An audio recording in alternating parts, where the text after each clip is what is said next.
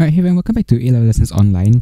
Okay, we're finally back with Microeconomics again. Yes, I know it's been a very long time since the last video. I think it's been, I think 2 or 3 weeks, okay, because I've actually been rather busy, okay, with my own things, and I've been feeling a bit under the weather, okay, so with a sore throat, honestly, it's not very easy to actually try and do videos for you guys, okay, so don't worry, I'm finally back here, back in the grind, okay, we're going to be covering a lot more microecons, as well as I'm going to be bringing some microecons to you guys as well, okay, so this next part I'm going to be covering on will be cost and revenue. After that, I'll move on to your different types of firms, okay, that is where I think a lot of you guys tend to have a bit of complications, okay, your perfect competition firms, your monopolies, your oligopolies, your monopolistic competitive firms, okay, all that kind of good stuff. We're going to be covering it all in this month to come, okay, don't worry about that. Also, if you guys want, okay, those of you who are interested in GP, general paper, okay, I also have a few videos that will be coming up soon, so go check out my previous GP video, okay, I've already, I'll leave the link in the top right corner of the screen as well. It is actually, I believe, quite a good video for you guys who are wondering how to write a good, solid introduction. Alright, so if not further ado, let's just jump right in, okay, because I know it's been a while, you guys have been requesting for videos. I am back, so don't worry. So let's go into part 11 of microeconomics, covering costs and revenue. Alright, cost and revenue is part of your entire syllabus of firms and decisions, to be specific.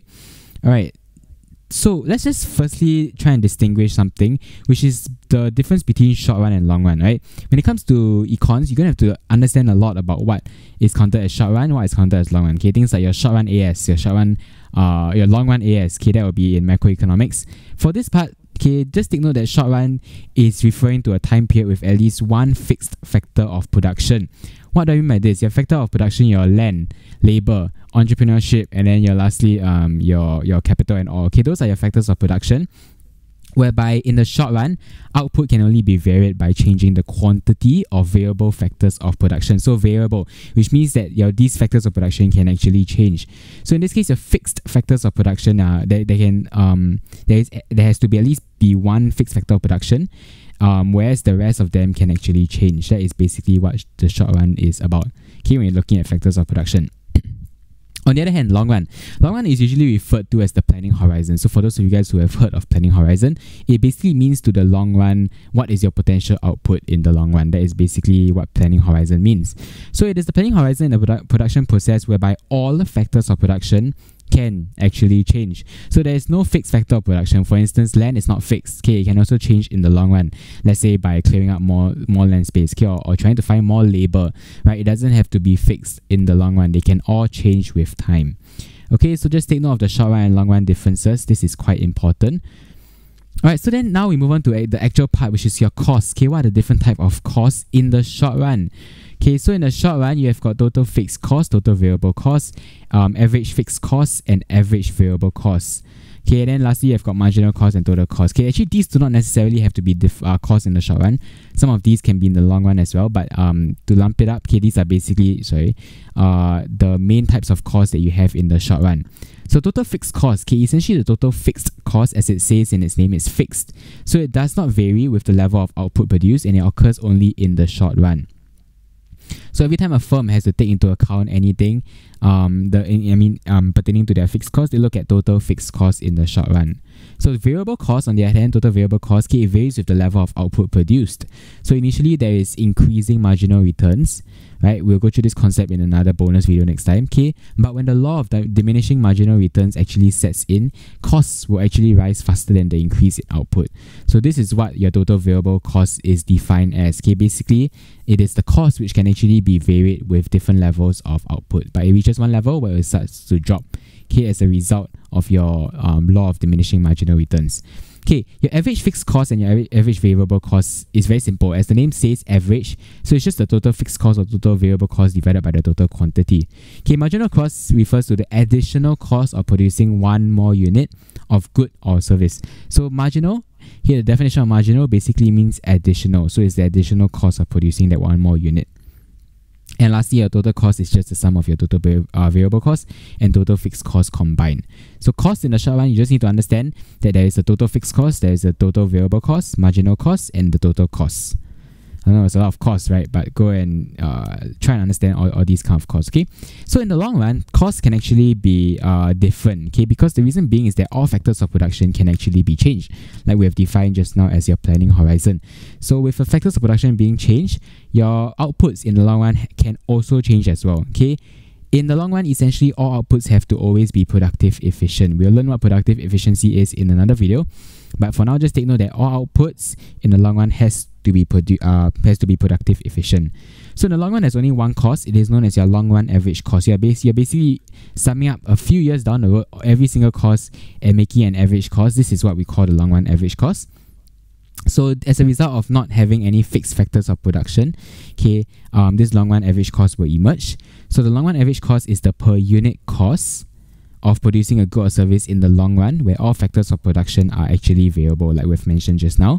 So by increasing the scale of production, okay, there will be a fall in your long run average cost due to ability to reap economies of scale. We'll go through this soon, okay, whereby when you increase the scale of production, you can actually harness certain benefits that as a small firm, you may not be able to harness. So these will act as cost savings, hence reducing the long run average cost. So you're looking at kind of like a few different total fixed cost and variable cost curves in the long run. Those are basically what makes up the long run average overall cost.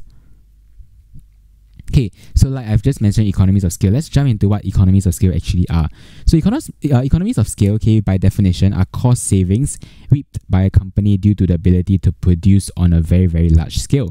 So basically, when you look at firms such as Apple can produce on a very, very large, massive scale. As a result, this production line, okay, actually allows them to reap significant cost savings, okay, whereby, for example, they can bulk buy items, they can save by having certain specialized labor in certain areas. So all this, by producing on a large scale, will allow them to actually reap this internal EOS, okay, economies of scale.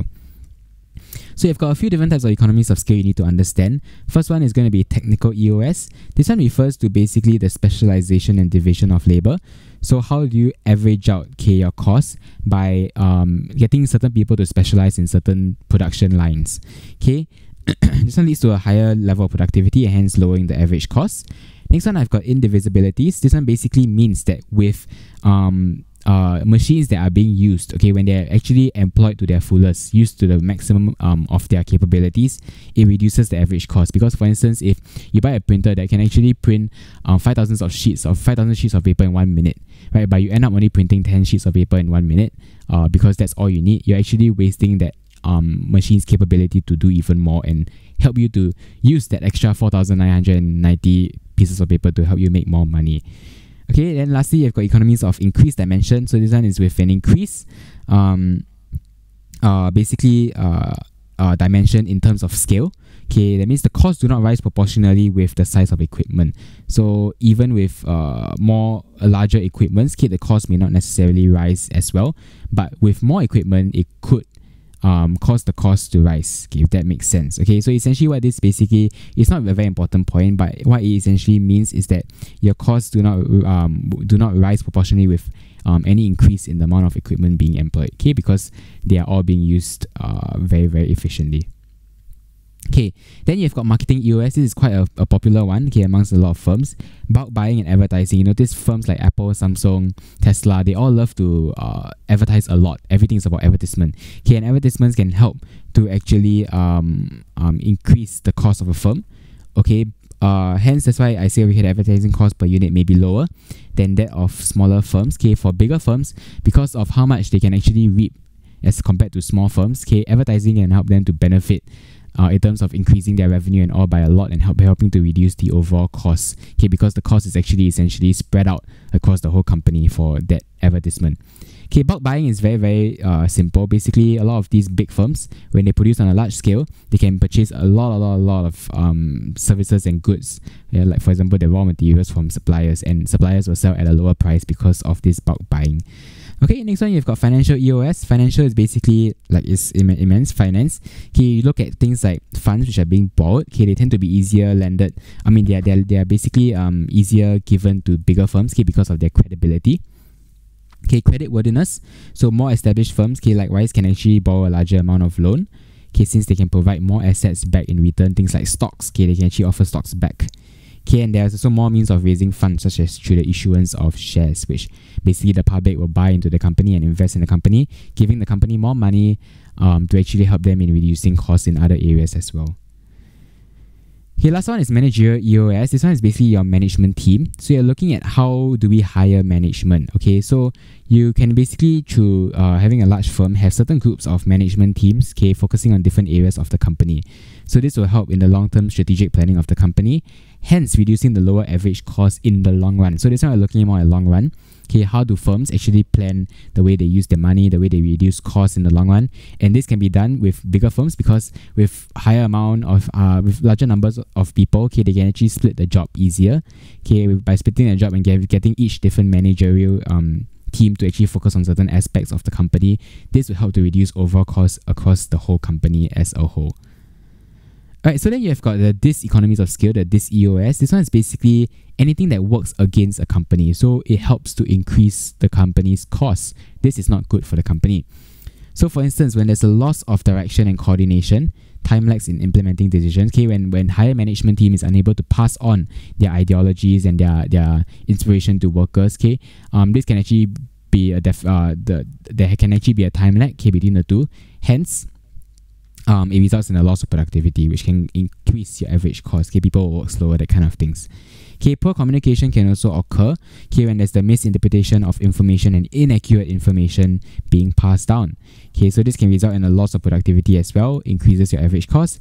And last one will be a very common issue amongst a lot of these sweatshops that Apple and Coca-Cola all employ, which is the low motivation and morale. Okay, when workers feel very, very upset at what they're doing, they feel that there's no motivation to do better because they think that they're just insignificant in the whole process of the company. This can lead to higher absentee rates, okay, and hence resulting in an increase in your average cost as well. Okay, so next we've got external economies of scale. So these are basically cost savings in the form of an industrial level. So internal economies of scale, like it says, internal is just internal to a company. External economies of scale is as a whole industry, all the companies being working together to actually reduce the overall cost of the entire industry. So this includes your small and your large firms. Okay, first one is economies of concentration. Actually, this is basically all we have. Okay, which will be the difference in the, when all these companies conglomerate together, okay, for example, Silicon Valley, there's actually higher levels of skilled labor out there. Okay, there's a trained workforce, there's better infrastructure, and there's ancillary firms. So for instance, things like buses that provide transport amongst the different firms, that can also reduce cost savings, can also increase your cost savings by having to cut down on unnecessary transport companies being hired by individual firms. When you are grouped together, okay, it can also be better infrastructure, better workforce as well. Okay, because everyone there is all smart, everyone there is doing the same thing. You can basically make use of each other to make better decisions as an industry. So this usually involves the higher management teams as well.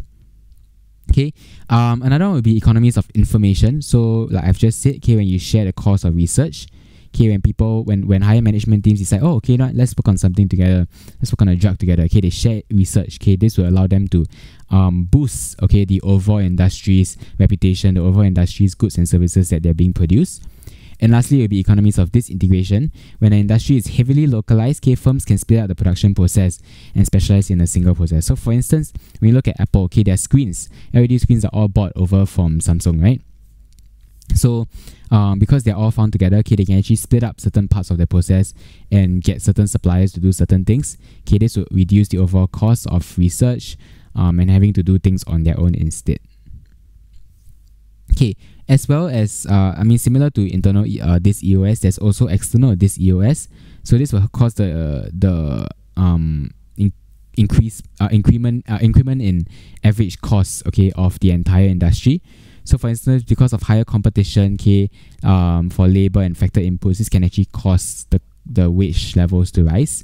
Okay, overcrowding can also occur. There could be traffic jams, increased human traffic, things may slow down, there's lower productivity, increases your average cost as well.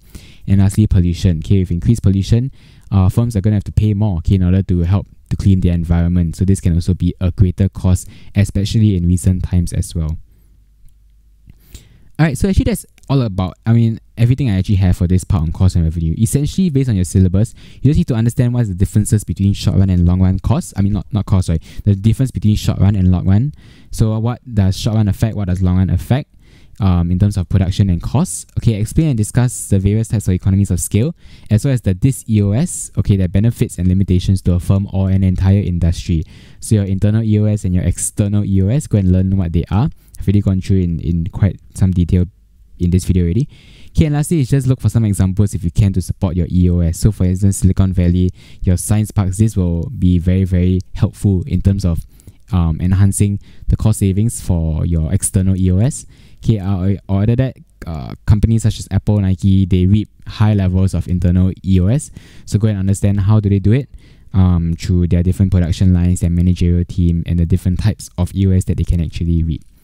Okay, so if not, actually that's all I have for this video. Cost and revenue, quite a simple video that is not entirely doesn't exactly have a huge weightage over the entire syllabus, but it's good to know. It can always come out as an essay question, so go and understand how does EOS work, difference between short run and long run, because you need to know that as your fundamental knowledge for the rest of the topics to come. Okay, so if you did enjoy this video, okay, be sure to give it a thumbs up. Really does help me out a lot, as well as to subscribe to the channel if you did enjoy. Leave a comment or question, anything that you may have, okay, down in the comment section below. I'll be sure to answer it. If not, the next one I should be doing perfect competition. Okay, maybe next one we'll move on to some geography or GP first in terms of videos. But if not, the next one you should be seeing perfect competition. It will be coming very, very soon. If not, yeah, actually that's all I have. Okay, I'll see you guys in the next one. Till then, bye bye.